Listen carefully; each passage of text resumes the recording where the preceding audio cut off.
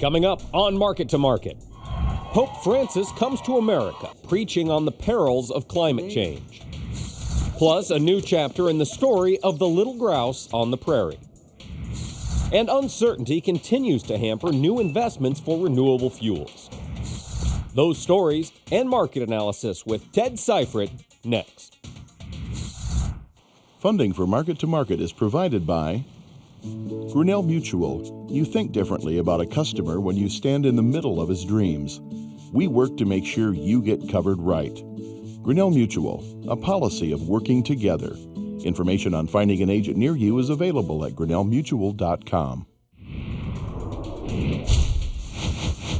This is the Friday, September 25 edition of Market to Market, the weekly journal of rural America. Hello, I'm Mike Pearson. Two highly identifiable world figures called on the United States this week asking for change, with the most recent guest being the president of China. Xi Jinping and President Obama announced plans Friday to not conduct or support cyber attacks. Another point of emphasis involved the limiting of greenhouse gases. The two superpowers have already agreed to serve as world leaders on the issue. China said it will commit $3.1 billion to help developing countries reduce carbon emissions. The U.S. already pledged a similar amount to the cause. The other official state visit this week came from the Bishop of Rome. He, too, urged movement on the contentious issue of the environment. It was a week of firsts in Washington, D.C., as Pope Francis set foot in the U.S. for the first time, kicking off a 6-day, 3-city visit. The first stop was to the White House, where the Holy Father delivered his message about climate change on the South Lawn with President Obama. Climate change is a problem we can no longer be left to a future generation. The Pope of the Holy See. Another first came on Wednesday, when the 78-year-old pontiff was the first pope to address a joint meeting of Congress. The speech covered a multitude of topics, ranging from immigration and the poor to climate change and the environment. We need a conversation which includes everyone, since the environmental challenge we are undergoing and its human roots concern and affect us all. The Pope made a point of reiterating the contents of his early spring encyclical Laudato Si', where he called for the world's attention to focus on issues affecting climate change. I call for a courageous and responsible effort to redirect our steps and to avert the most serious effects of the environmental deterioration caused by human activity. I'm convinced that we can make a difference, I'm sure.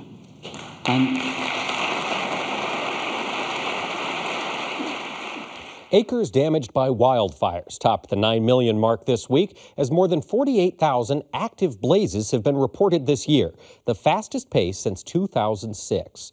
A measure containing $700 million in emergency funding to suppress the flames is tied up in negotiations to keep the government open as a budget deadline looms. But with Speaker of the House John Boehner's retirement, that assistance could be further lost in transition. One government agency did move forward on a policy this week that helped write a new chapter in the story of the little grouse on the prairie. Federal officials this week announced that recent conservation efforts have eased threats to the greater sage grouse enough that the rangeland bird will not be placed on the endangered species list.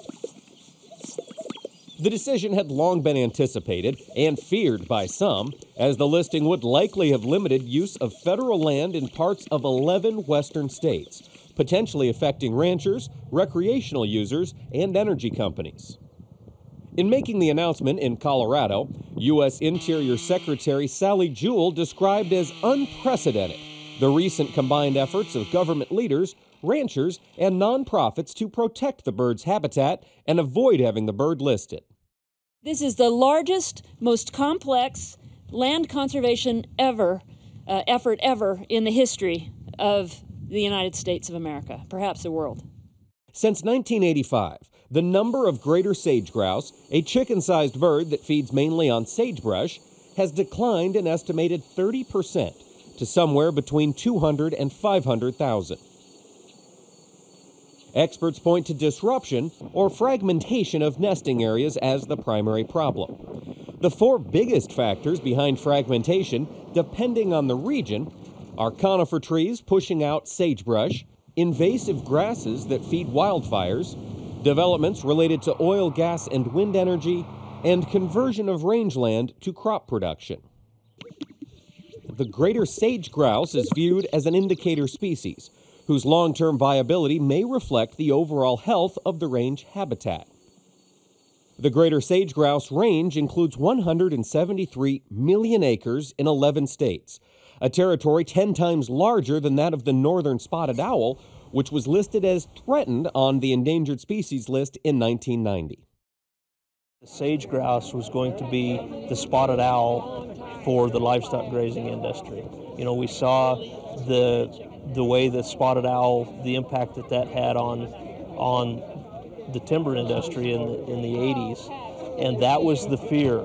State and local government officials, many of whom were involved in conservation efforts as they feared the economic losses that would stem from the bird being listed, applauded the decision. In Montana in particular, where the vast majority of sage grouse habitat is on private property, this announcement's good news for property rights of farmers, ranchers, and other landowners.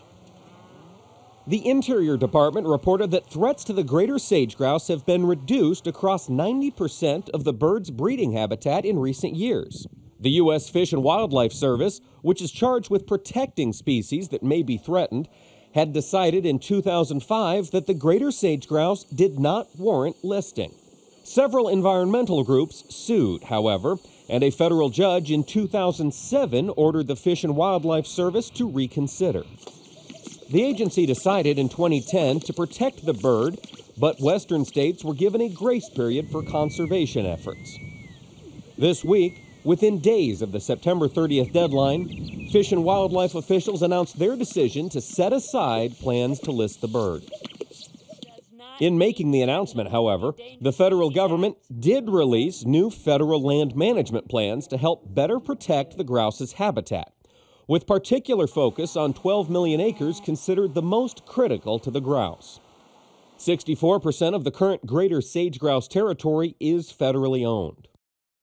The Center for Biological Diversity, one of the groups that sued, responded this week that the decision appears to be based on, quote, half measures and generally weak management plans. The group said in a news release, there's no question that the Obama administration put an enormous amount of work into this process, and it deserves credit for that. But in the end, this decision seems more based on political science than biological science. The organization argues, for example, that in Wyoming, where 40% of the remaining greater sage grouse population resides, fossil fuel sites should be set back at a greater distance from nesting areas than is currently planned. However, others argue that the decision has shown that groups who are sometimes at odds over such environmental issues can work together to improve habitats. It's nice to know that we're recognized as the work that we've done in conserving wildlife habitat for the sage grouse. I think this shows that private property owners have been willing to step up to the plate, do these things voluntarily, to keep the bird from being listed, and most importantly, to recognize that they are an important species in the West and that we are willing to protect them.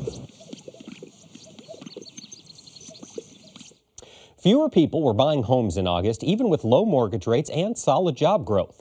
The National Association of Realtors said this week sales of existing homes fell 4.8% from July, which was the highest in more than 8 years.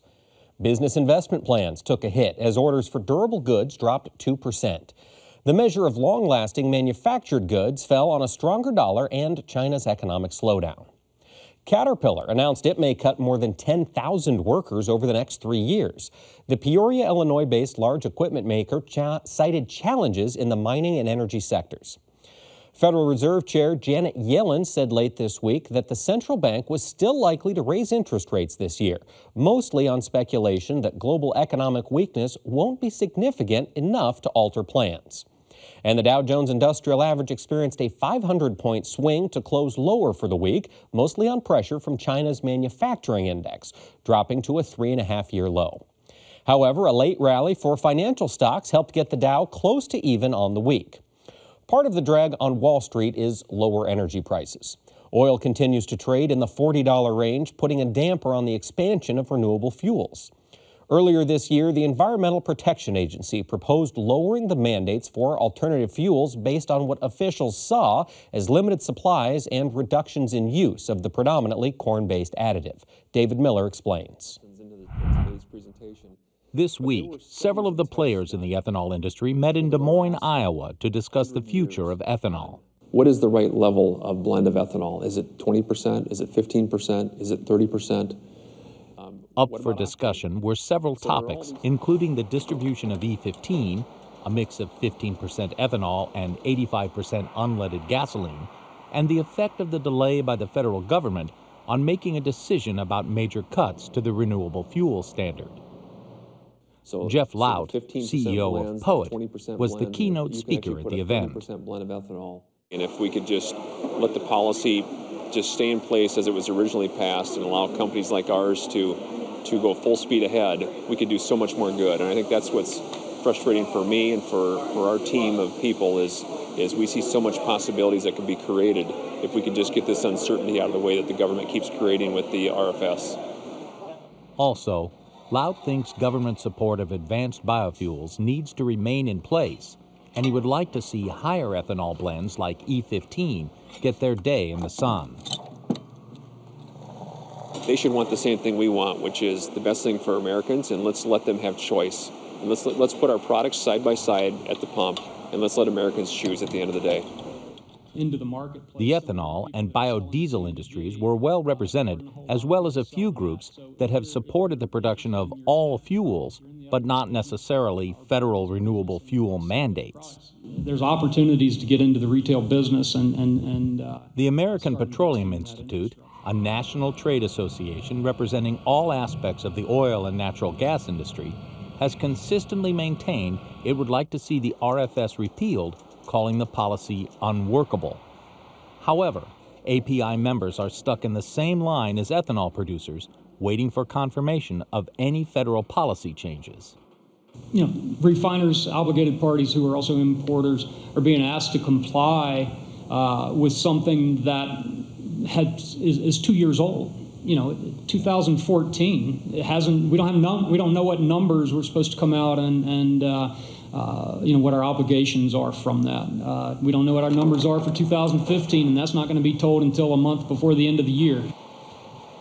And even in light of several studies to the contrary, API has only supported a limit on ethanol of E10 in late model cars.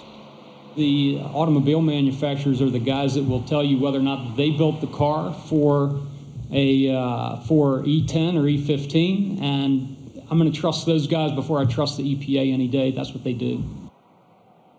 Debate over how much to blend into America's fuel supply and the amount of federal support needed to advance the industry will likely continue long after EPA makes a decision in November on changes to the renewable fuel standard.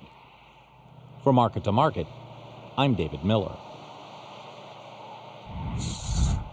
Next, the Market to Market report. A late week equity markets rally helped pull up commodities. For the week, December wheat increased a quarter, while the nearby corn contract gained more than a dime. A combined announcement of China buying 13.1 million metric tons of soybeans and good equity market strength shot the November contract up 22 cents for the week. December meal prices went along for the ride, adding 40 cents per ton. In the softs, December cotton mustered a 9-cent gain per hundredweight. Over in the dairy parlor, another down week as the October Class 3 milk futures declined 28 cents. It was like deja vu all over again in the livestock sector as the October cattle contract dropped $2.30. October feeders fell off $1.23, but the October lean hog contract again bucked the trend by increasing $1.63. In the currency markets, the U.S. dollar index gained nearly 1.5%. October crude traded higher with an 18-cent gain. COMEX gold advanced $7.80 per ounce, and the Goldman Sachs commodity index progressed 1 point to settle at $3.59 even. Here now to lend us his insight on these and other trends is one of our regular market analysts, Ted Seifried. Ted, welcome back. Hey, thanks for having me. We're glad to have you, and we want to start this session off with a question from one of our Twitter followers. And we encourage all of you to follow us on Twitter and Facebook at Market to Market. This is from Jared in Oklahoma. He's wondering, as a producer, how long will it take before hard red winter wheat prices aren't absolutely horrible? Right, and hi, Jared. By the way, at the Ted Spread. Wheat has a problem. We have a lot of global competition. And one of a few things, there's a few possible things that can happen for wheat to turn this thing around. But with the strong dollar, there's a competitive advantage for countries to go elsewhere for their wheat. With the subsidies that are coming from other countries, they're able to sell wheat at lower prices. So that puts us in a very sticky situation, and we don't really have the export sales to justify higher wheat prices because the ending stocks continue to build. But if we were to have a production issue somewhere in the world, could really be anywhere, could be El Nino related with another strong El Nino predicted into spring of next year, could be Australia for that matter, that would certainly help things. If we had a big drop in the dollar when they raise rates, if the dollar says, okay, a quarter's already been factored in, now we can drop 300 points, 400 points, that will help things.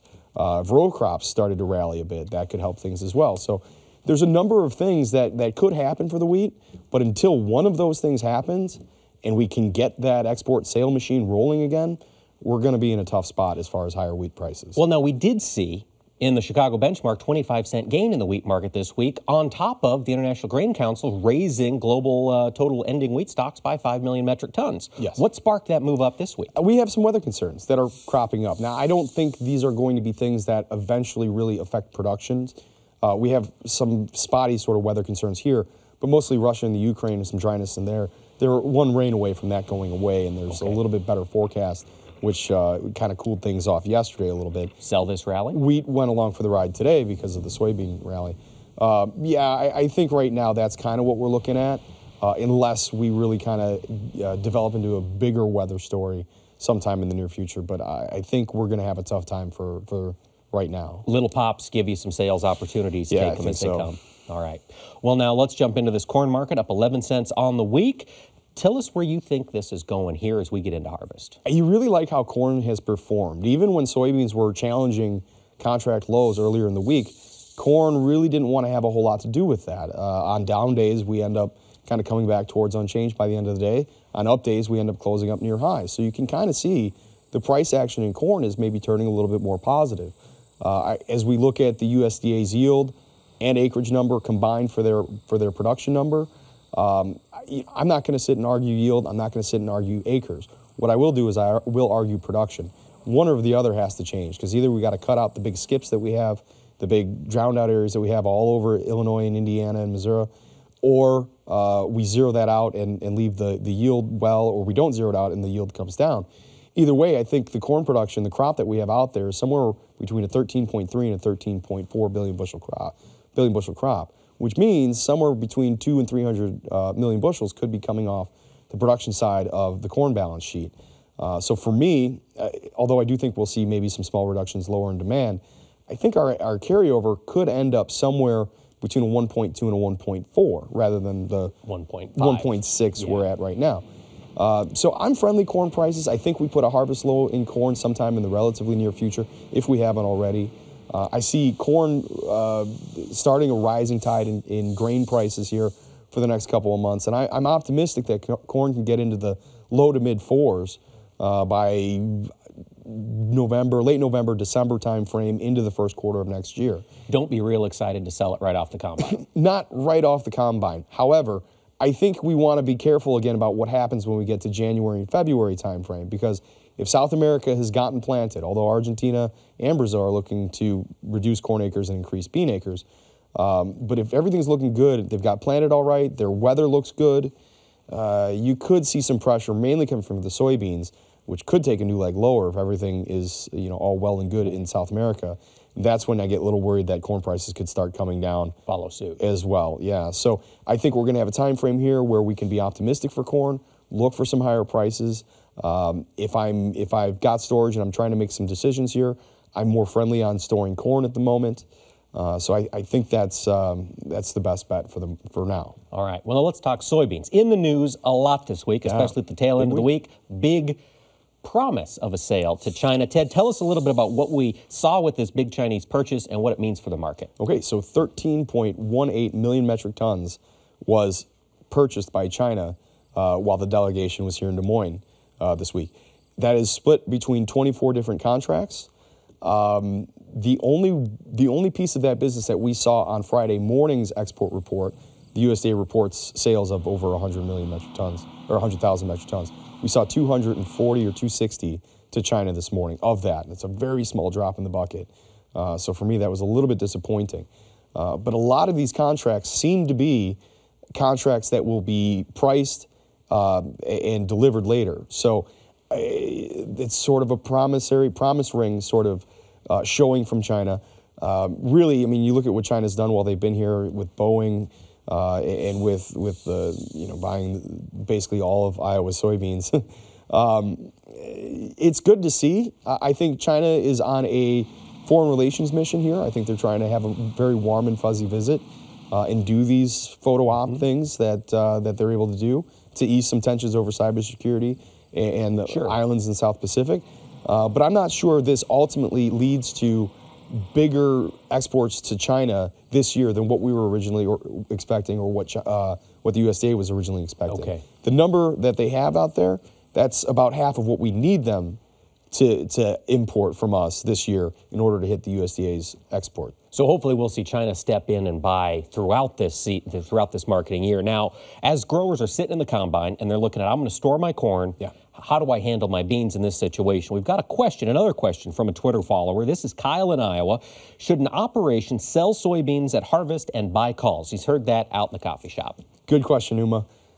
It's an interesting thing because when we talk about flat price, the idea is that soybean prices could go down over time because there's, I think, a lot more potential bearish news for soybeans with harvest or with yields coming in a little bit better than expected. The potential is that we could be near where the USDA is on production.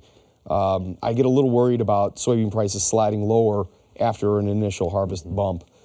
So in that respect, yes, I do like that idea. I would sell them and then maybe own some fairly inexpensive calls to re-own those bushels if we do get a rally, if South America has an issue. But the problem there is basis, because you're really selling into the worst basis possible. Right. But you're going to have that same problem with corn. So it's sort of pick your poison.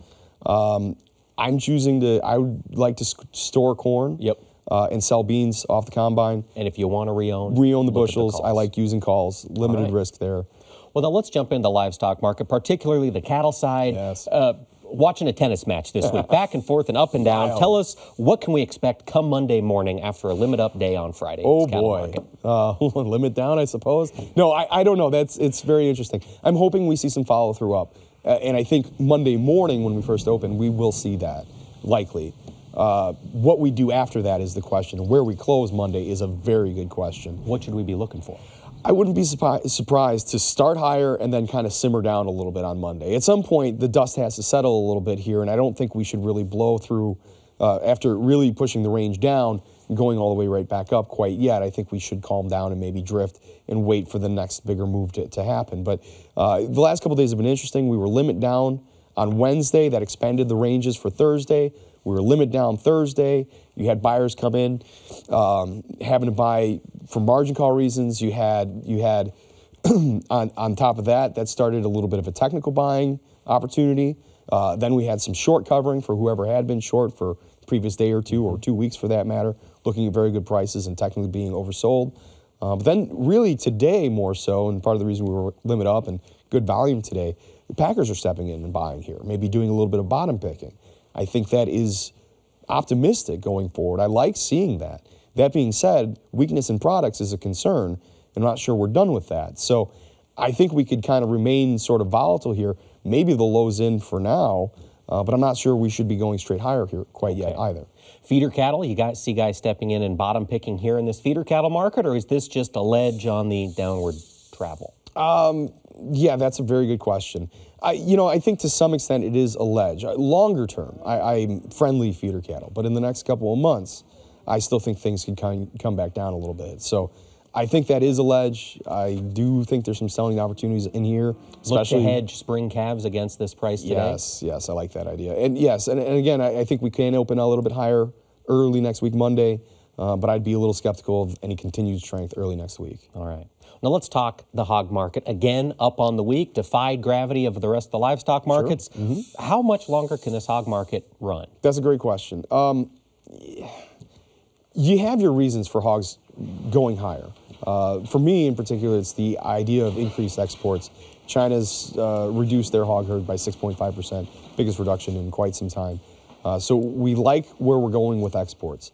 The problem that I have is that if beef prices continue to come down, you got to worry a little bit about your domestic demand. So I think we could stay relatively strong versus cattle and versus beef, but you have to be a little bit weary of a continued uptrend in the hogs. Although we really do, from a technical perspective, have a very nice basing pattern that we put in over the past 4 or 5 months. So I think lows are in for hogs. I'm just a little concerned that this is going to be an off to the races rally because, again, beef competition might be the thorn in the side of hogs at this point. Probably looking at a $5 to $7, $7 to $10 range in this hog market? Yeah, I think that's a reasonable expectation at this point. Okay. Now, Ted, just before we let you go, dollar this next week, up or down? That's a good question. I think that we are starting to maybe top out on the dollar. Maybe until we do raise rates, the dollar will maybe find some more strength. All right. You saw that big key reversal in Brazilian real, which is interesting for soybeans, too. We'll pick up that on the Market Plus. Thank you, Ted. Absolutely. That wraps up this edition of Market to Market. But Ted and I will continue our discussion and answer some of your questions in the Market Plus segment available on our website. You'll also find audio podcasts of the discussion as well as streaming video of the program exclusively at that Market to Market website. You can also interact with us through Twitter and Facebook. So until next time, thanks for watching. I'm Mike Pearson. Have a great week.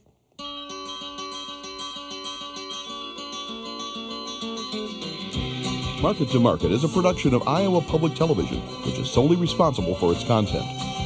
Funding for Market to Market is provided by Grinnell Mutual. You think differently about a customer when you stand in the middle of his dreams. We work to make sure you get covered right. Grinnell Mutual, a policy of working together. Information on finding an agent near you is available at grinnellmutual.com.